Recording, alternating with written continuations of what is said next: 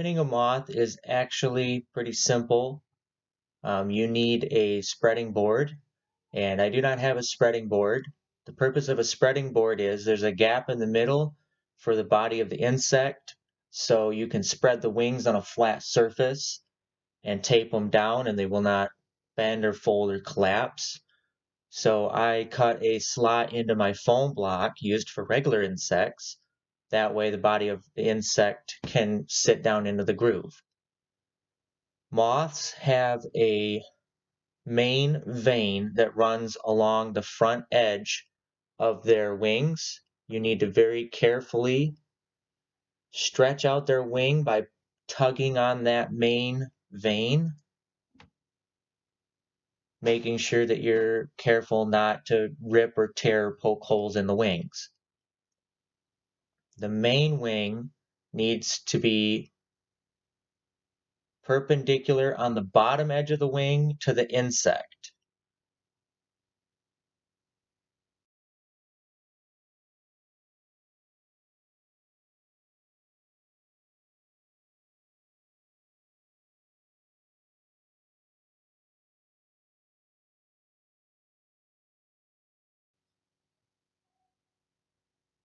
The secondary wing needs to be extended out so that the front edge of the secondary wing is sitting just under the back edge of the main wing.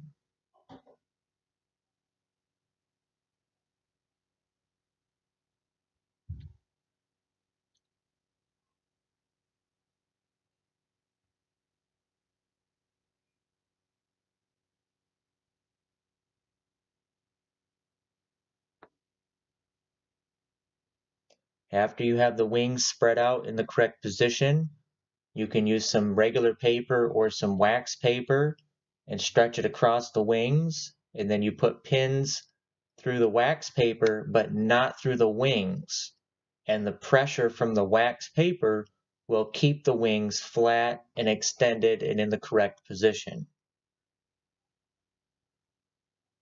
Make sure you're careful not to get the antenna under the wax paper. Very carefully move the antenna out of the way.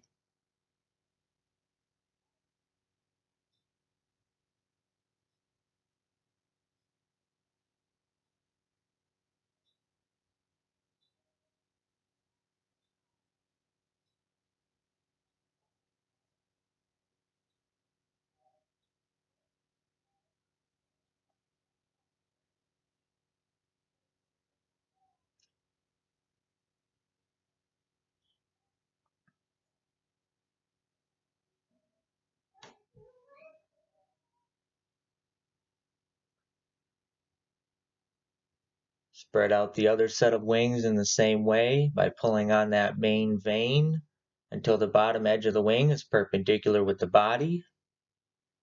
And you want the secondary wing to be just under the back edge of the main wing. This side was a lot easier for me to spread out because it was the side that was closer to me.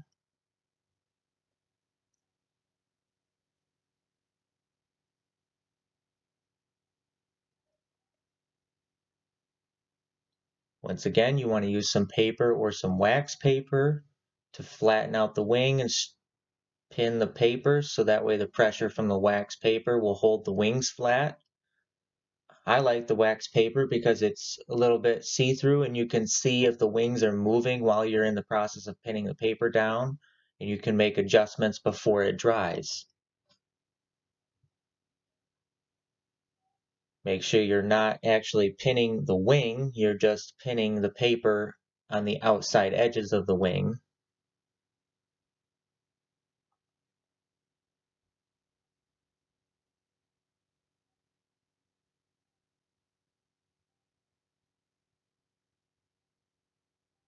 Now I'm just putting the antenna in a natural position.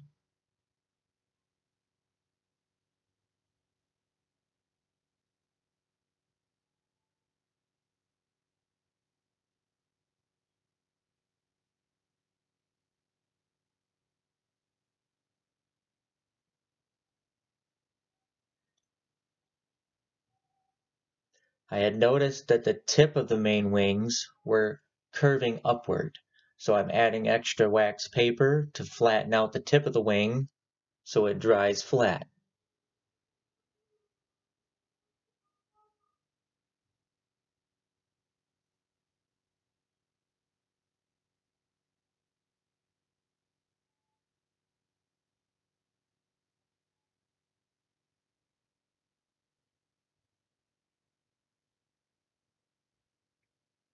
You want to let your moth dry for at least 48 hours, maybe longer if it's a larger moth. The insect has dried for 48 hours, and you need to carefully remove all the pins so that you do not damage the insect. Insects are incredibly fragile after they have been dried, so again, you need to be very careful.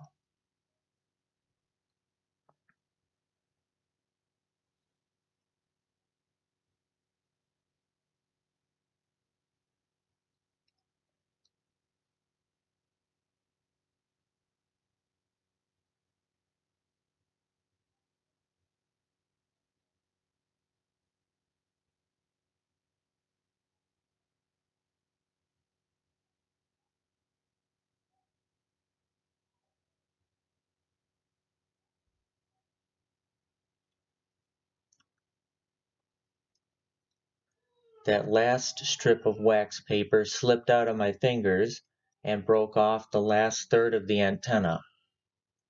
Again, that's why you need to be very careful. Dried insects are very fragile.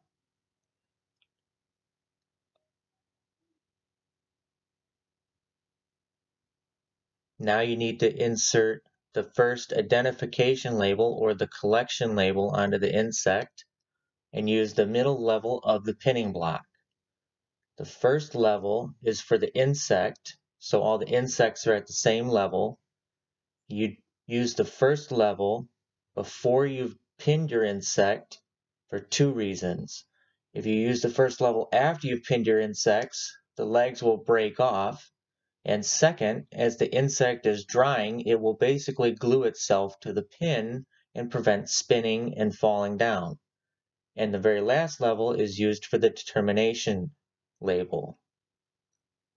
You want to make sure all your labels are running the same direction as your insect.